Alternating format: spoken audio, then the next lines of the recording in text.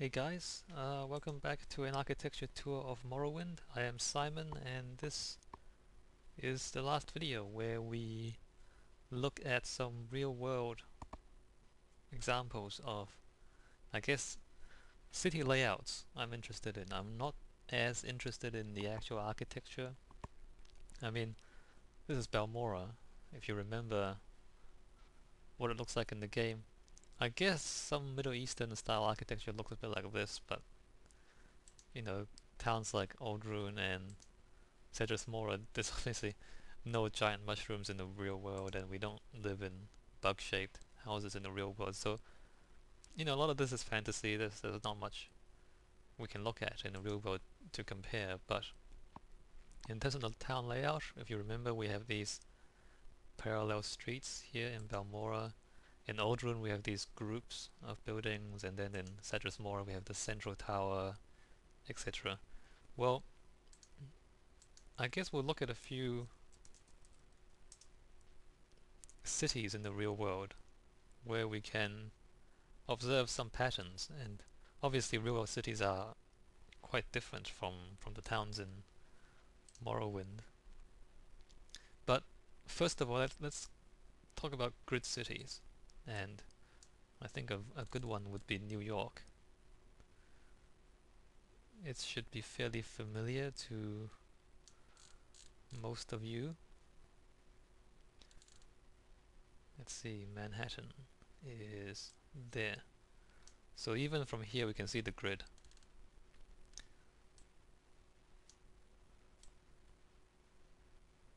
Now so you see this grid going on here. So what is New York? New York is a colonial city, right? The Dutch and then the English established a colony out in the Americas, and New York was one of the biggest cities. And the thing with the grid is, if you plan out a city, or if you have a clear plan and you just wanna, if you have a fast expanding city, then a grid is very useful for that, because if you need more buildings, you just extend the grid outwards, and you get more, you get more streets, and it's very easy to set up. Whereas, I guess if we look down to the south here, to this end, you see that how these grids are not aligned. So this will be earlier on in the development of this city, before they set up the uniform grid. You can imagine, we need a town here, so they build a grid, and then the town is growing, we need to build another bit, so they add another bit. We need more space, so we add another bit next to the river. So this is not. So obviously these grids here are not planned at the same time. They're planned at different times, and you just keep adding more and more, and you end up with this patchwork of different street patterns because of the disorganized nature of the planning. And then later on, I guess someone came along and said, okay, let's stop with this stuff and just have a uniform grid so that everything's a lot easier, and you end up with this. So, maybe you can come up with the same story for Balmora. Maybe they established the markets and the councillors and the Great Hall first. What do you call it again? Council Hall or council chambers first. So you have one pattern and a different pattern, and then maybe you have a massive influx of settlers on Vardenfall, and so they just kind of put in rows and rows of houses to accommodate them. So, that's a plausible story, I guess. And obviously in the game there's not the same backstory. So that's Manhattan Island, and you can see in other parts of New York, you have grids, yeah, and then you have these slightly different patterns. They're still grids, so, and grids, once again, they're quite useful because you just lay it out, and you get a very simple and very easy to understand pattern, but obviously you have this patchwork, so this grid was drawn at a different time from this and a different time from this, so they're all aligned in different directions, but they all follow the same idea. What's another one? San Francisco? San Francisco is another city fairly well known for the grid. So you see here a very, very uniform grid. Although up here we get to the mountains and you get these curvy streets. These might be newer as well. I think these are newer developments. Let's get down to...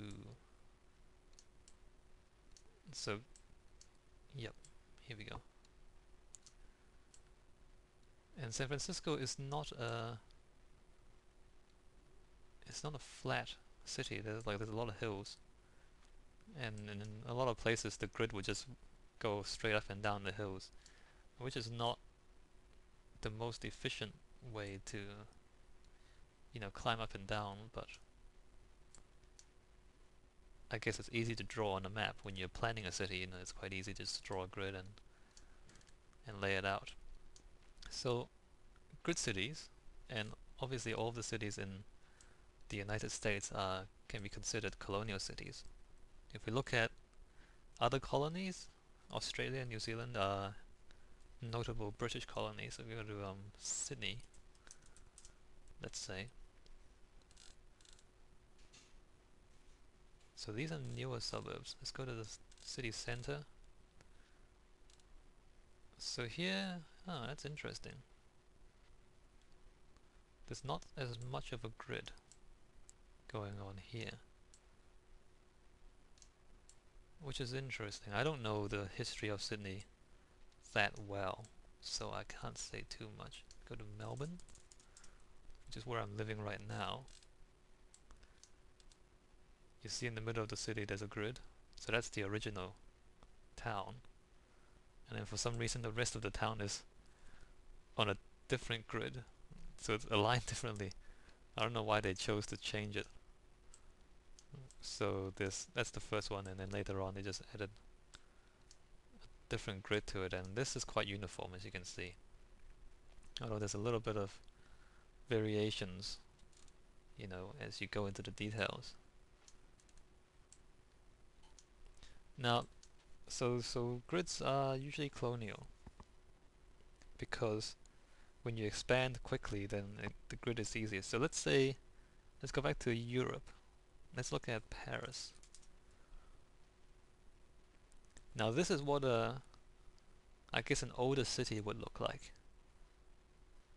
I guess this is a medieval pattern, or you know, when a city grows very slowly and very organically, then you don't have the ordered grid. You end up with this network of streets, and it expands out in circles, or roughly in circles. And you see how nothing is parallel. And this is what happens when you add one building after another, and without a clear plan, you end up with a whole web of streets and then all sorts of interesting shapes with these houses.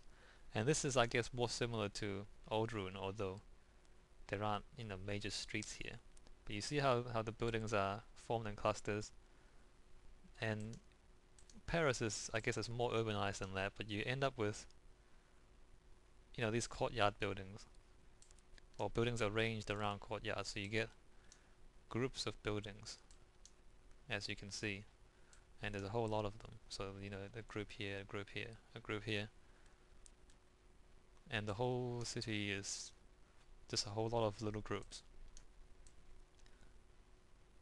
And you know, none of the streets are parallel, which is funny, and also maybe kind of confusing. I mean, if you remember New York, everything's just numbered, so avenues and streets, and if you know which number you're on and which number you want to go to, it's quite easy to find where you're going.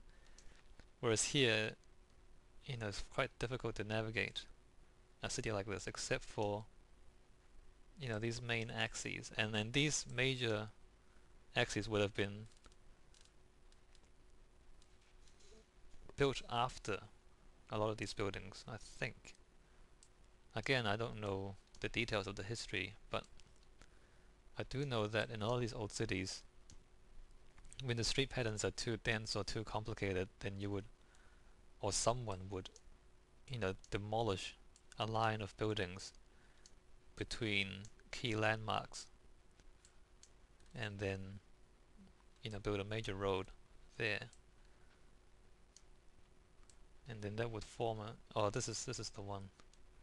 In Paris, this is the main axis. I think it's one end of it is here, I believe. Or maybe not. Anyway, there's a major axis going down here, straight through there. What's that? So there's a main.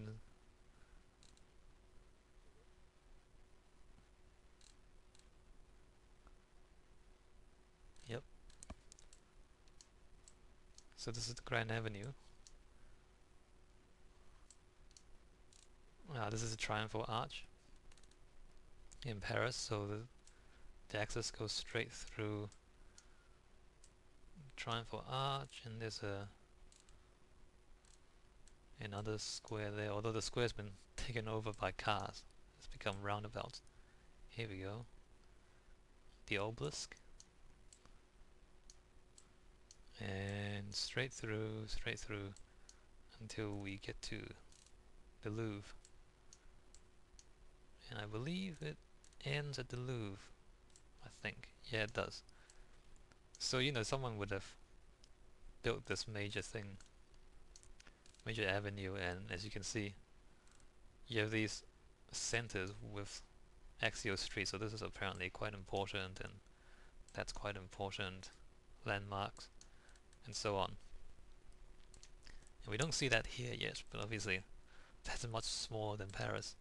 If we look at if we look at London and Rome, you see very similar patterns. So once again, you have these circular lines because, you know, the city expands out from the center. And again, in the middle of it, well, we have the River Thames in London, which makes things even more complicated because you have this winding waterway right in the middle of it. And then you have all these streets. Once again, nothing is parallel. Everything's just a dense web of streets. I guess in London there's row houses. There's not so much the courtyard style. That's London Film Museum. Let's see, what are we looking at?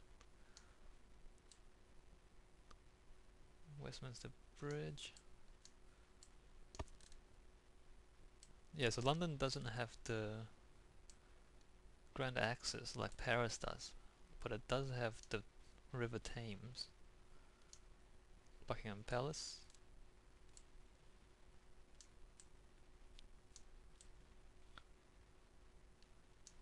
And let's just go to Rome. So quite clearly there's the circular ring roads around the city.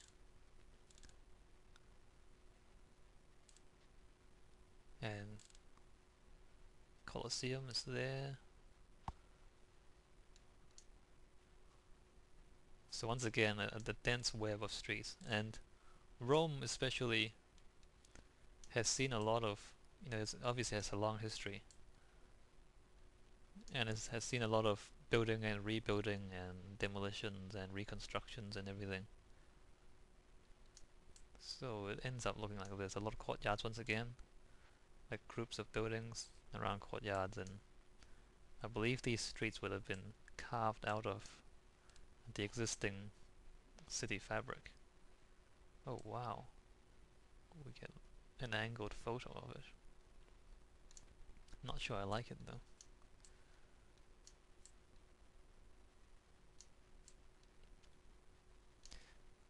Anyway, so I guess that's a a brief look at different city forms, or different, different city forms in the real world.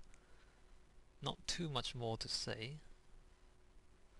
If I can spell Versailles. Oops, spelled that wrong.